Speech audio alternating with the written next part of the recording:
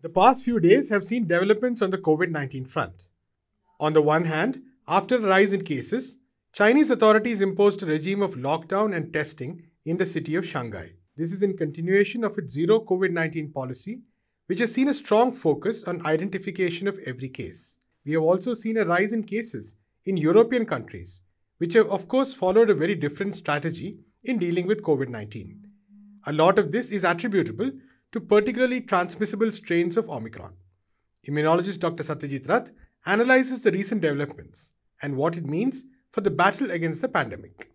Hello, and in this week's COVID pandemic roundup, um, it's quite obvious by now that COVID cases have begun to explode in two different and interesting places in the world. One, everybody is concerned with the news that COVID cases have been growing to the point of 3, 4, 5,000 cases a day in Shanghai, in China. And the Chinese government's public health policy response is interesting to take note of. The second piece of news, of course, is that COVID cases have begun to grow once again. The numbers have begun to grow once again across Europe. And this includes France, this includes Germany, this includes the United Kingdom, this includes Italy. So in all of these places in Europe, when cases had gone up to very high numbers a couple of months back and numbers had come down, case numbers have begun to go up again. And it's interesting to look at the implications of these case numbers.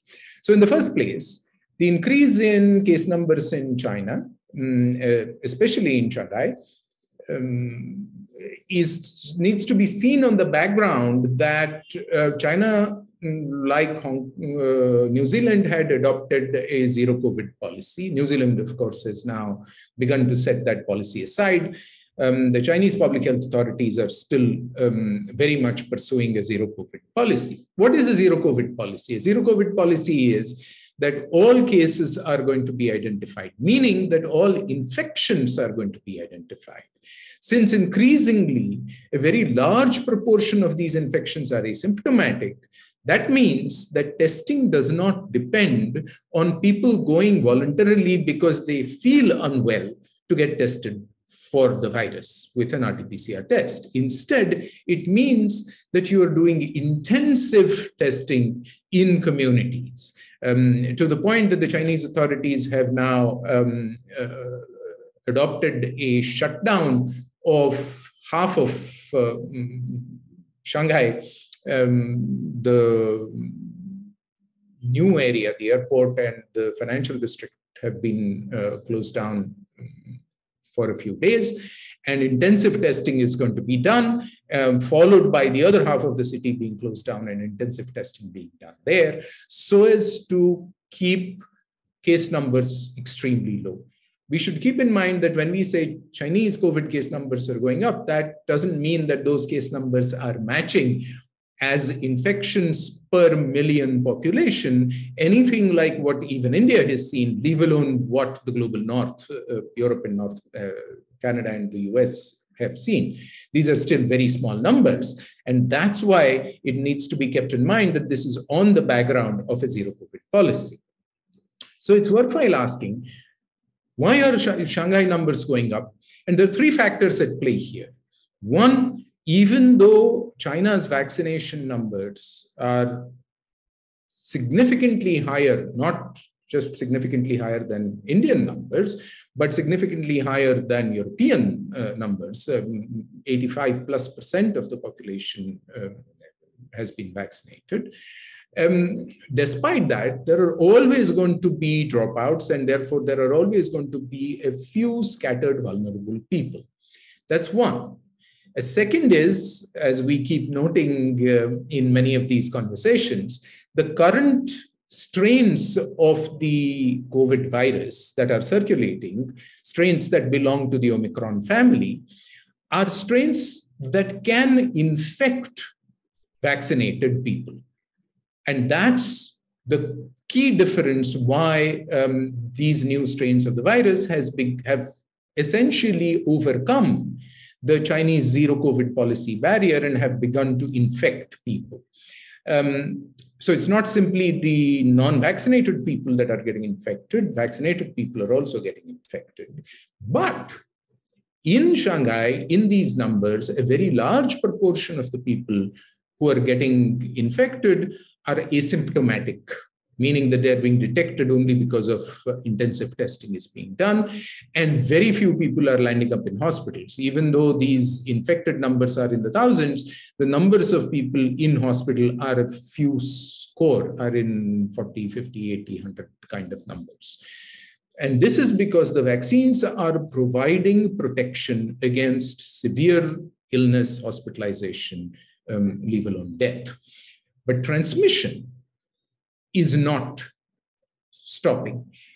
Add to this the last factor, which is that the Omicron strain of the virus, particularly the current strain of the Omicron family, which is called the BA2 strain, is extremely infectious. It's very easily transmissible. In fact, it's very efficiently transmitted. It's the most efficiently transmissible strain that we've seen over the past 2.5 years. All of these factors put together, even China's zero COVID policy is being repeatedly put under strain. And it remains to be seen how China responds, whether this response that they've adopted is going to be successful or not.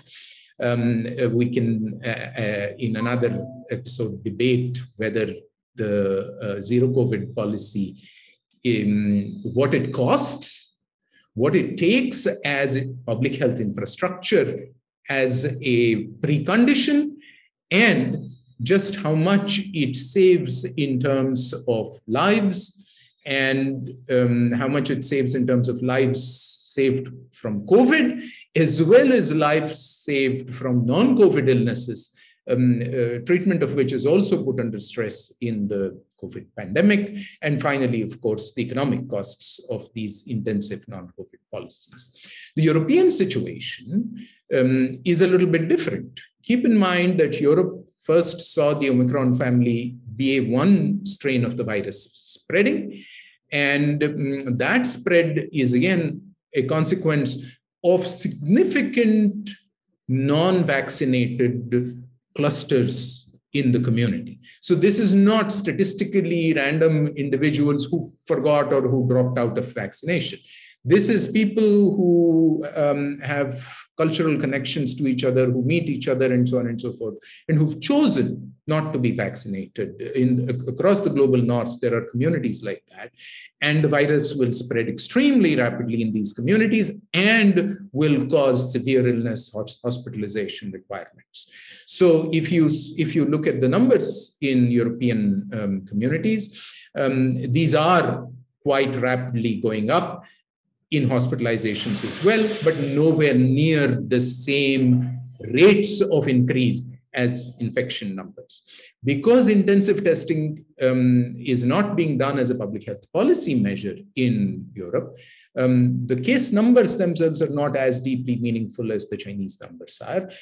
It does show up clearly, and though they are going up, and they are going up because now it's the BA2 strain of the virus that's much more easily transmissible, coupled to the fact that physical distancing measures have now been largely withdrawn. People are coming out, people are sitting together, to the point that good, efficient masking is also less and less in evidence, and therefore transmission is happening. Hospitalization is going up, but hospitalization has not exceeded so far the ability of the critical healthcare systems to respond to the needs of COVID-related severe illnesses. Again and again, this comes down to how much strength and resilience the critical healthcare system has, how much has been invested, how much has been provided, how much is available, both in terms of personnel and in terms of hospital beds and related instrumentation resources. Clearly, the BA2 strain is likely to spread elsewhere, but equally clearly, these are all local outbreaks that are going up, coming down, then moving somewhere else, and they will go up and come down somewhere. So again and again, we are seeing the local outbreak nature more and more in evidence of this virus. Where it will go next, in all likelihood, it will go to North America from Europe, if previous experience is any guide. Whether we will see these numbers in India remains to be seen. What's even more concerning is the fact that we don't have any information on this large scale because of a lack of that level of testing in Africa and in Latin America. And those numbers are important. It remains to be seen whether those numbers will incorporate increases in hospitalization numbers and in critical healthcare systems being put under strain or not. And that's going to be the next step. This much for this week.